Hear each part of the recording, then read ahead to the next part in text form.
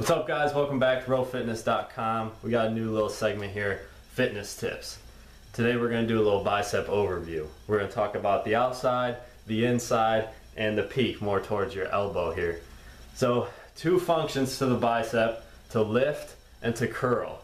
See, when I move up like this, when I'm just lifting something, when I curl it, is different from when I turn my palm down and I'm hitting more of the peak towards the elbow.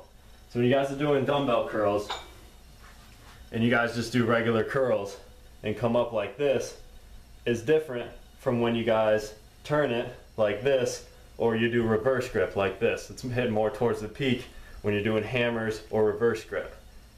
When you guys have barbells and you guys do an inside shoulder width, you guys are hitting more of the outside of your bicep.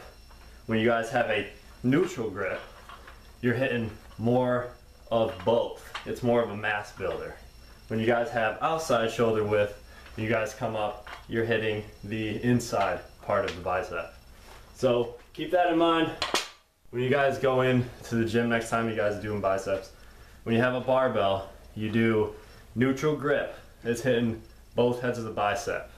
When you guys have outside shoulder width, it's hitting the inside of the bicep. And when you guys are inside shoulder width, it's hitting the outside of the bicep.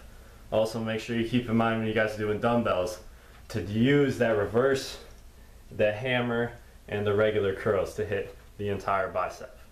Thanks for watching.